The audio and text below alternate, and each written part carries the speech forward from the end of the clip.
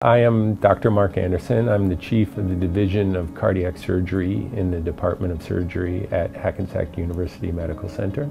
I consider my specialty really minimally invasive adult cardiac surgery, and there's not a lot of minimally invasive adult cardiac surgeons.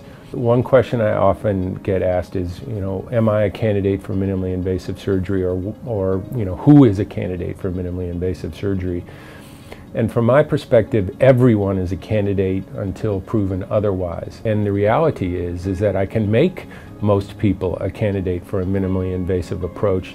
It just requires, thinking outside the box and being innovative.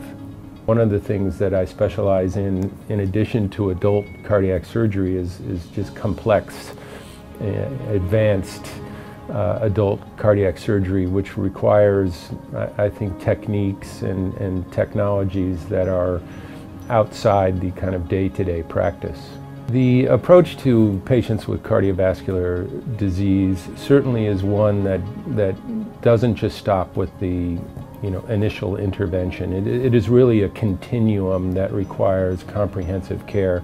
I do think that we're able to follow this continuum from start to finish, which is really, really important in the current era if we're going to optimize outcomes and reduce things like post-operative or post-intervention complications, readmissions, all of that things, so patients can not have to experience those type of things and be able to get back to their activities of daily living.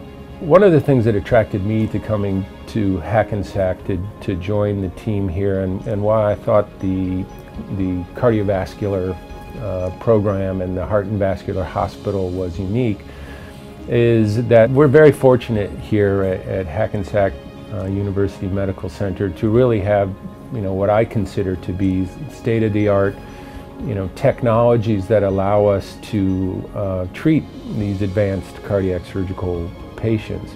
These things are what do set us apart from some of our other kind of regional and local and regional medical centers. One question that I always am asked is, would you come here, would you send a family member here for cardiovascular care, knowing what true high quality cardiovascular care is? And the answer is emphatically yes.